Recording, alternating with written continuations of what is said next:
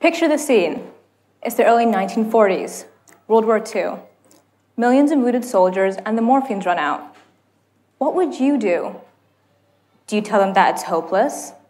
That they're all going to die? Or tell them a little white lie? A young doctor decided to tell them that white lie, and thus began one of the greatest phenomenon in medicine, the placebo effect. The placebo effect is a beneficial effect produced by a placebo drug, aka a dummy treatment, which cannot be attributed to the properties of the placebo itself, and is therefore due to the patient's belief in the treatment. It fundamentally has no medical value or active ingredients, however, enables our mind to form an alliance with our body. One of the most common theories is that the placebo effect is due to a person's expectation.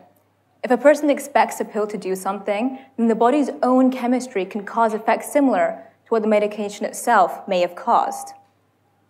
Placebos won't lower your cholesterol or shrink a tumor. Instead, placebos work on symptoms modulated by the brain, such as the perception of pain. A common example of the placebo effect can be witnessed in our childhoods. For example, when I was little and had hurt myself, my mother would kiss my bruise better and suddenly all the pain would have magically disappeared. This is simply due to our brains tricking our bodies into actually feeling better. This can therefore explain the legend of the wartime placebo. In a military battlefield of World War II, a young doctor named Henry Beecher found himself in a desperate situation. The morphine supply was scarce, yet there was an increasing population of wounded soldiers. He decided to continue telling the soldiers he wasn't giving them morphine, what in reality he was infusing them with was a saline salt treatment. Amazingly, 40% of the soldiers reported the saline solution eased their pain, allowing Henry to continue with the operation without proper anesthetics. These incredible results show the power of the placebo effect, however, raises important questions. How is this possible? How are we able to heal physically with a fake treatment? These questions are still left unanswered today and leaves the placebo effect as one of the greatest unsolved mysteries in science. A large amount of uncertainty looms a simple question: how does it work? Even though this question is unable to be answered fully, we can try to understand the placebo mechanisms through certain factors such as classical conditioning. Classical conditioning is producing a conditioned response through the repeated associations of two stimuli. For example, if a person takes a yellow pill in case of pain, they may start associating the color yellow with pain relief. Therefore, whenever they take a yellow pill, they will automatically feel relieved regardless of its medical value.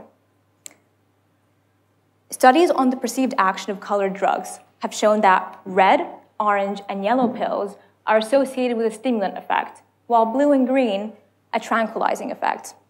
This is due to classical conditioning producing different conditioned responses for different colors of drugs. This can also occur with taste. For example, the well-known children's medicine Calpol is so effective as the pleasant strawberry flavor has been associated with feeling better. Another factor that should be considered is the response of hormones, such as dopamine and endorphins. Endorphins, released by the nervous system, are considered as natural painkillers and work similarly to a class of drugs called opioids. With the advancements in neuroscience and development of brain scans, researchers have shown that the activation of opioid receptors occur in both the actual treatment experimental group and the placebo control group. This, in turn, is related to the feelings of pain relief and pleasure. So far in this talk, I've discussed concepts you may have already been aware of, as placebo is a commonly used term. We've mentioned how it can bring about positive changes to the body, however, the negatives are often ignored. The nocebo effect, otherwise known as placebo's evil twin, is a negative outcome due to the belief the intervention will cause harm. The word itself, nocebo, is derived from the Latin meaning to harm or I will be harmful, in contrast to placebo meaning to please. If a harmful side effect is expected by the patient after taking medicine, it is more likely they'll experience an adverse reaction. This can be heavily influenced by media storms, such as the ones that followed the COVID-19 vaccines. The COVID-19 pandemic included a perfect storm in which the powerful nocebo effects flourished. Social media provided dramatic descriptions of potential side effects and ludicrous conspiracy theories that highly diminished the response to the treatment. I'm sure none of you here actually believe the vaccine contained a microchip. However, the large majority of the population expected drastic side effects of the vaccine, which therefore may have increased the severity of the negative symptoms. The placebo effect plays a large role behind the scenes in all of our lives. Even the smallest actions, like kissing a child's bruise better, involves major deception of the mind. Shouldn't we start questioning the reliability of our unconscious? If our minds are tricking us, if we're really able to differentiate what's reality and what's simply just expectation? As time progresses and science develops, maybe then one of the greatest mysteries in science will finally be solved. Thank you.